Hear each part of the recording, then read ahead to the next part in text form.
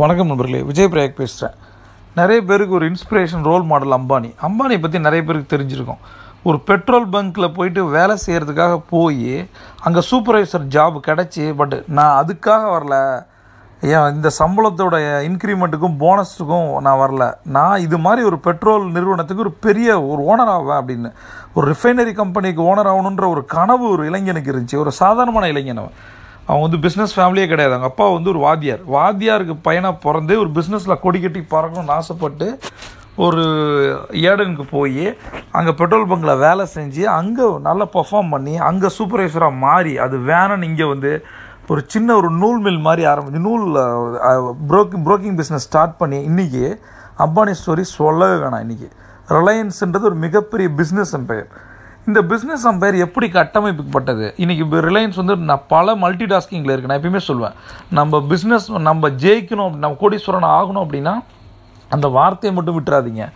MSI அப்படின்னு சொல்லுவேன், multiple sources of income. Multiple sources இல்லை அப்படின்னா ஒரு வேலையோ ஒரு பிஸ்னஸும் என்றைக்கும் நம்மளோட கனவுகளை மெய்ப்பிக்காது, நம்மளை கோடீஸ்வரன் மாற்றவே மாற்றாது. ஒரு பிஸ்னஸ் இருக்குங்களா, அடுத்த பிஸ்னஸ் இதுதான் எல்லா கார்பரேட்டும் பண்ணுறாங்க. ஆனால் நம்ம பண்ணுறதில்ல. பட் நம்ம லெவலுக்கு அதை நம்ம பண்ணணும், ரைட்டா? இப்போ நம்ம ஆல்ரெடி பார்த்தது தான், ஒவ்வொரு இளைஞனுக்கும் ஒரு கனவு இருக்குது. அந்த கனவு கலைஞ்சிருது. அதுக்கு ஏதோ காரணம், சூழ்நிலை, குடும்பம், அதெல்லாம் ஒன்றுமே கிடையாது. நான் ஏற்கனவே சொல்கிறதான், வின்னர்ஸ் நெவர் ரீசனர்ஸ் நெவர் வின்னர்ஸ்.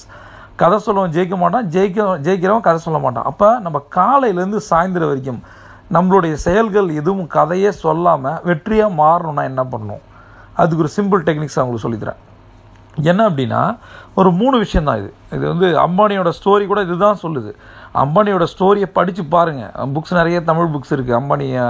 நான் சொல்கிறது தாத்தா அம்பானி, திருபாய் அம்பானி. இன்றைக்கி அவங்களோட 2 பசங்களும் இன்றைக்கி எல்லா டிசிஷன் மேக்கிங், இந்தியாவை ரூல் பண்ணுறது எந்த ஒரு பொலிட்டிஷியனும் கிடையாது நண்பர்களே, கார்ப்பரேட் பீப்புள் தான்.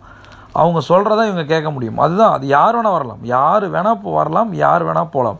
பட் ரூல் பண்ணுறவங்க எப்பயுமே பிஸ்னஸ் மேன் தான். நாம் அந்த பிஸ்னஸ்க்கு அந்த நிலைமைக்கு நாம் வந்தால் மட்டும்தான் நம்மளோட இந்த உலகத்தை ரூல் பண்ணுற விஷயம் நமக்கு வரும், சரியா? அதனால் 3 விஷயம்தான்.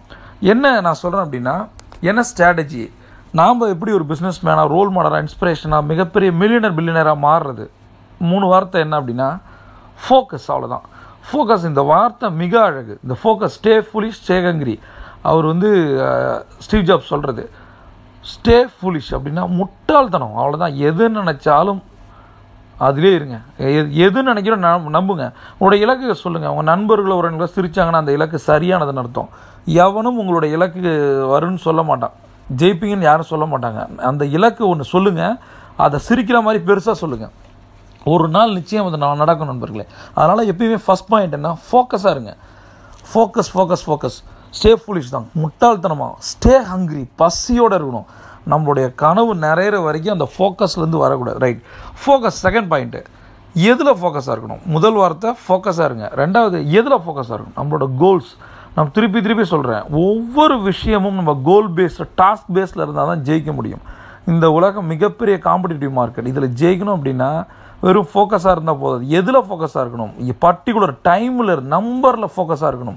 நான் சொல்கிறேன் பாருங்கள், ஃபஸ்ட்டு ஃபோக்கஸாக இருக்கணும். ரெண்டாவது, கோல், ஆப்ஜெக்டில் ஃபோக்கஸாக இருக்கணும். இதுதான் சொன்னேன், 6 விதமான கோல் இருக்குது. ஷார்ட் டைம் கோல், மிட் டைம் கோல், லாங் டைம் கோல், பர்சனல் கோல், ஃபினான்ஷியல் கோல், ப்ரொஃபஷனல் கோல். இந்த 6 கோலையுமே எழுதி வச்சு அதில் ஃபோக்கஸாக இருக்கணும். முதல்ல ஃபோக்கஸாக இருக்கணும். ரெண்டாவது, கோலில் ஃபோக்கஸாக இருக்கணும். மூணாவது, இந்த கோலை தவிர வேறு எதை பற்றியும் நமக்கு தாட் ப்ராசஸ் இருக்கக்கூடாது. டைலூட் ஆகவே கூடாது.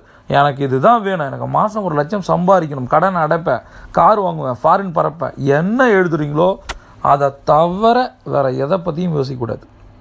நண்பர்களே, நமக்குள்ளே ஒரு பெரிய பிரச்சனை, அது பிரச்சனைன்னு சொல்லக்கூடாது. நான் எப்பயுமே சொல்லியிருக்கேன், சேலஞ்சஸ். என்ன அப்படின்னா, நான் ஒரு டயலாக் எப்பயுமே ஞாபகம் வச்சுப்பேன், don't chase people, chase your dreams அப்படின்னு. மனிதர்களை துரத்தாதீங்க. அது யாராக இருந்தாலும் சரி, அது உறவு முறையாக இருந்தாலும் சரி, ரோல் மாடலாக இருந்தாலும் சரி. நீங்களே ஒரு ரோல் மாடல் தான். நீங்கள் பண்ணுற ஒரு விஷயம் கரெக்டாக இருந்ததுன்னா உங்கள் பின்னாடி 1000 பேர் வருவாங்க. அதனால் என்றைக்கும் மனிதர்களையும் மனித உறவுகளையும் துரத்தாதீங்க. நம்மளை விட்டு யாராவது போயிட்டாங்கன்னா கவலைப்படவே படாதீங்க. அது வருத்தம், வலி தான். எனக்கு அது எல்லாரும் மனிதர்கள் தான்.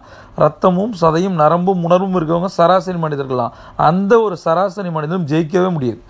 நம்ம ஒரு மில்லியனர் ஆகணும்னா மில்லியனர் அந்த ஆட்டிடியூடுக்கு நம்ம வரணும். சரி, அதனால் வந்து யாராவது உறவுகள் விட்டு போச்சு அப்படின்னா கவலைப்படாதீங்க. ஏன் தெரியுமா, நாம் நம்மள்ட்ட இருக்க உறவுகளை யோசிக்கணும். நம்மளை நம்பி நிறைய பேர் இருக்காங்க. இழந்த உறவுகளை நினச்சி கவலைப்படுறதை விட்டுட்டு இருக்கிற உறவுகளுக்காக நம்ம வேலை செய்ய ஆரம்பிப்போம். சரியா, அவங்கள உயர்த்துவோம் நம்ம உயர்தன் மூலம். சரியா, 3 விஷயம் சொல்லியிருக்கேன். ஃபோக்கஸாக இருங்க, கோலில் ஃபோக்கஸாக இருங்க. 3வது, சேஸ் பண்ணுறது மனிதர்கள் இல்லை, உங்களோட கோலை ஃபோக்கஸ் பண்ணுங்கள். அதனால் எந்த ஒரு விஷயம் பண்ணிங்கனாலும் உங்களோட இலக்கை தவிர வேறு எதையும் யோசிக்காதீங்க. அப்படி பண்ணிங்கன்னா உங்களை பீட் பண்ண யாருமே கிடையாது. See you on top.